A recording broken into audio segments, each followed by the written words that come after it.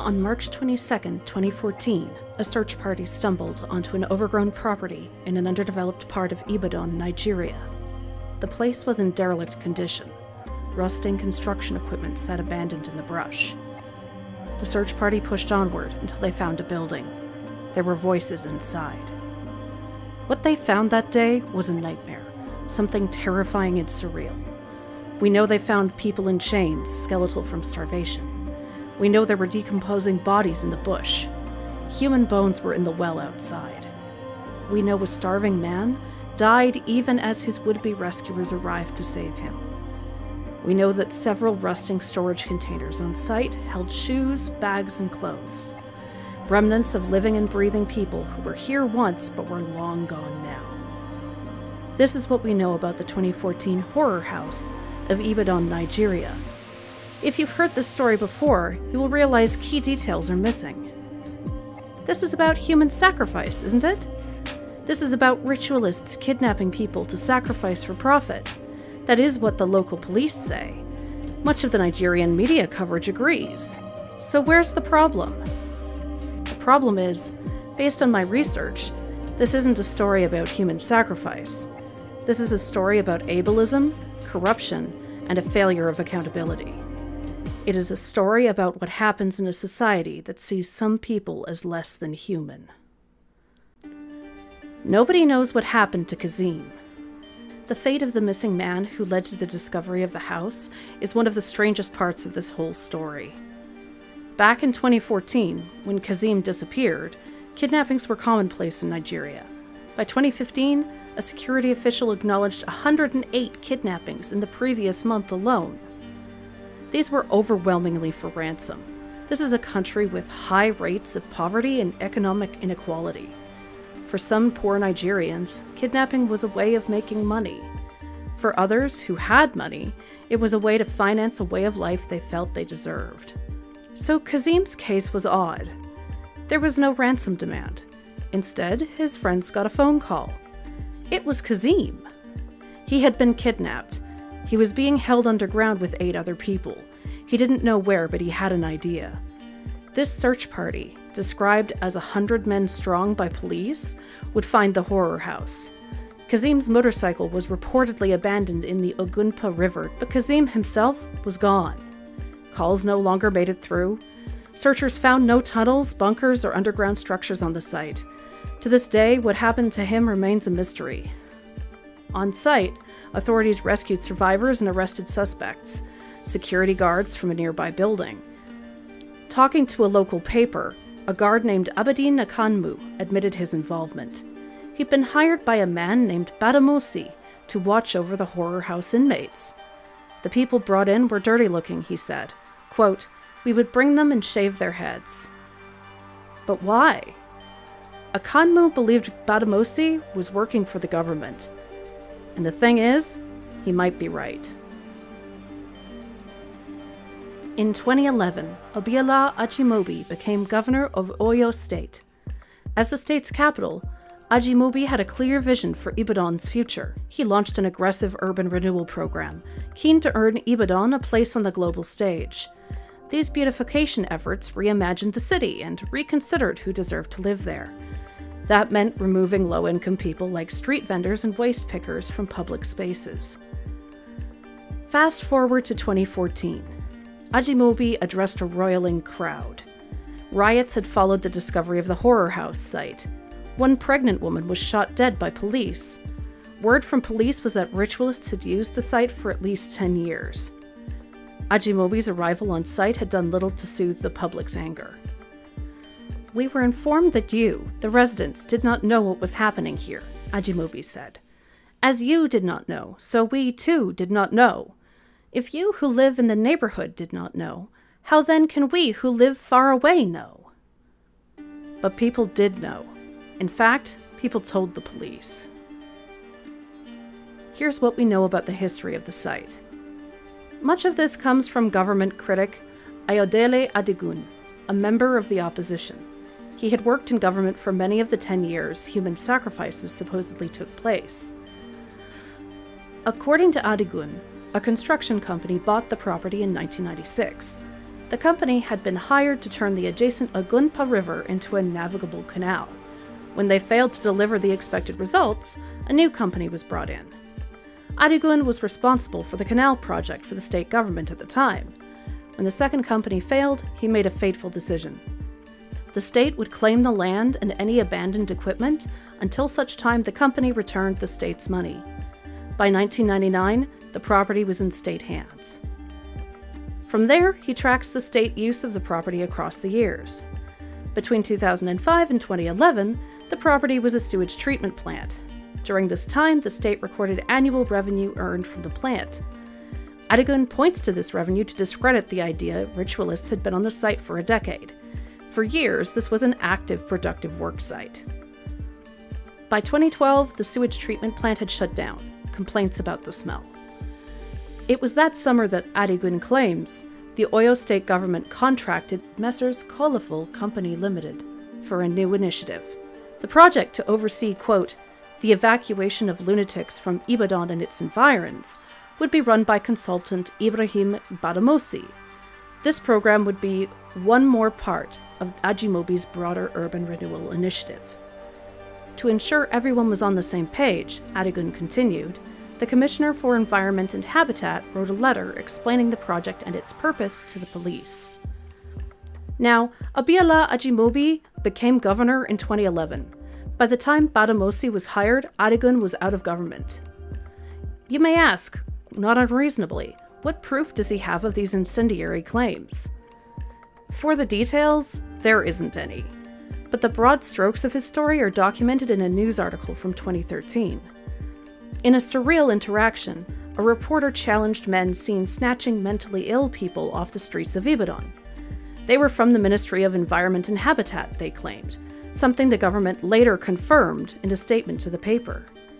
Troublingly, the men told the reporter they would bring their prisoners to a camp at Soka Boluwaji on the Lagos-Ibadan Expressway. That the Horror House was located in the Soka Forest area adjacent to the Lagos-Ibadan Expressway will probably not surprise you. In an op-ed, a government spokesman denies all this. Instead, he argues the contractors had a humanitarian agenda. They had been hired to reunite the destitute with their families, he said. The Oyo state government had even received a letter of thanks from its counterpart in Lagos for their reunification efforts. What the actual intentions of the relocation program were, I don't know.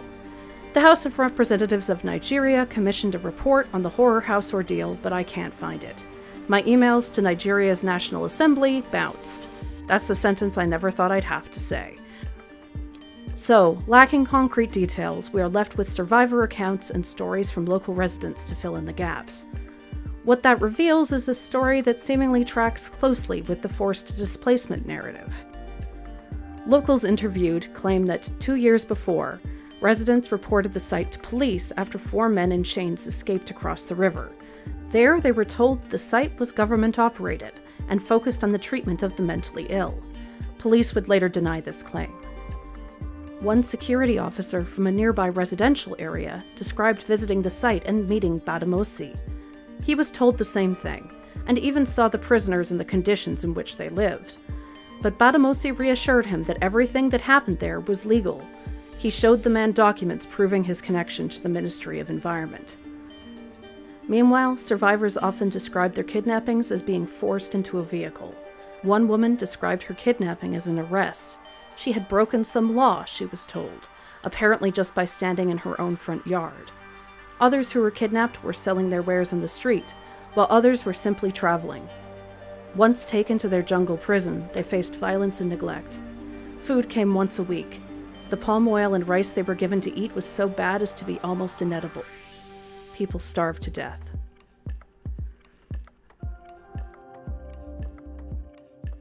Mental illness and how it's viewed in Nigerian society hangs over this whole story like a dark and horrible cloud. There are reports that the survivors all experienced some form of mental illness, but that seems almost irrelevant.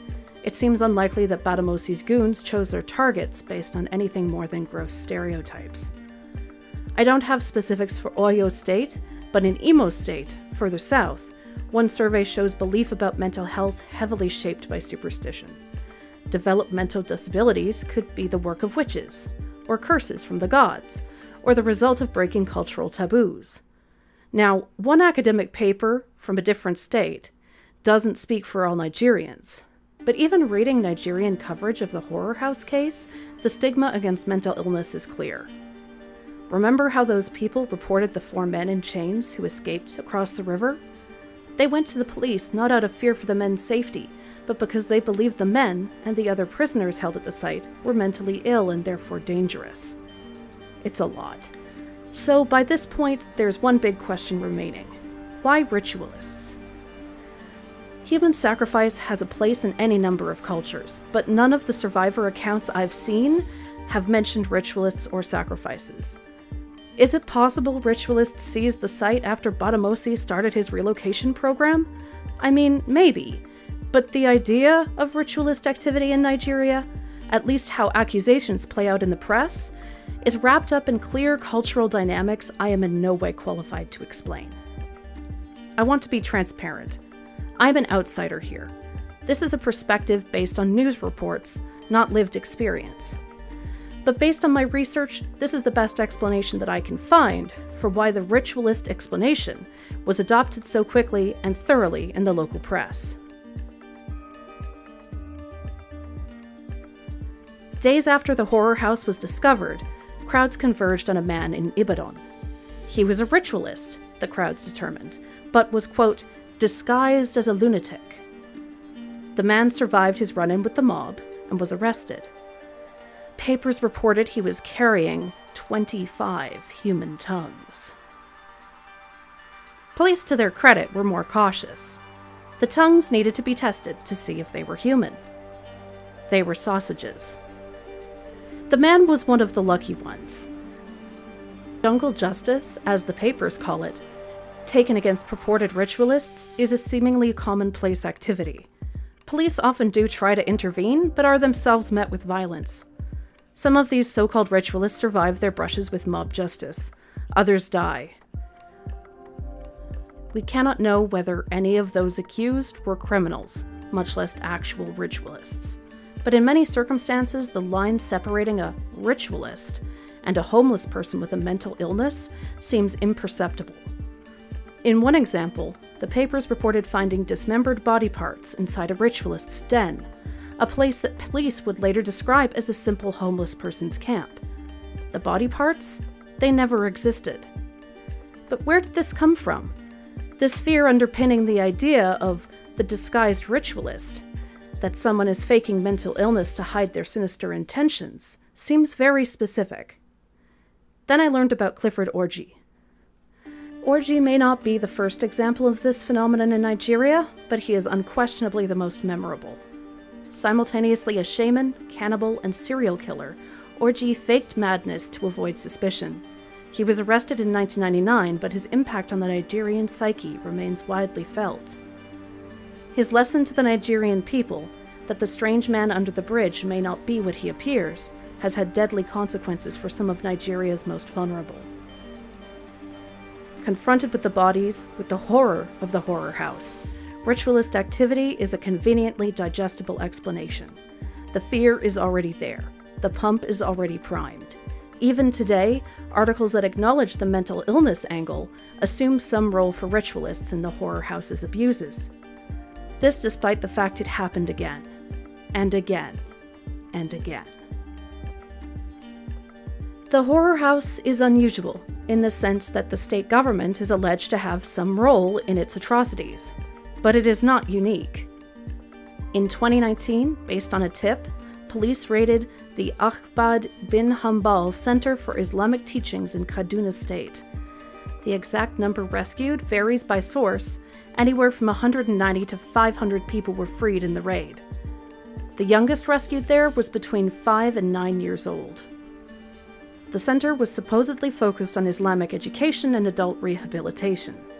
Teachers claimed that families brought children in wards willingly, quote, to be trained or healed of their waywardness. What actually waited them was chains and starvation, with some survivors reporting sexual abuse and torture. Years earlier, in August 2016, police rescued 15 adults and 13 children in another, quote, healing center at Oke-Ira in the nation's capital of Lagos. These abuses shock, but they should not surprise. And that's what we know. The story of the Horror House of Ibadan, Nigeria defies all attempts at easy characterization. Whether it's a horror movie or a systemic policy failure ultimately depends on who you believe. But regardless, I wish I could say people faced consequences for this. People like that guard, Abedina Kanmu, were arrested, but to my knowledge, Badamosi was never found. Politically, there were no consequences. Abiola Ajimobi died in 2020 of COVID-19. The Horror House was not even a footnote in his legacy. And yes, the state government did try to demolish the site before a forensic investigation was completed. I've had to cut a lot of detail for time, but all my sources are included with the described script of this video, linked in the description below. Thank you for coming on this dark and terrible journey with me. This channel tries to take a fresh look at sometimes troubling material. If you have suggestions for subject matter, let me know in the comments below.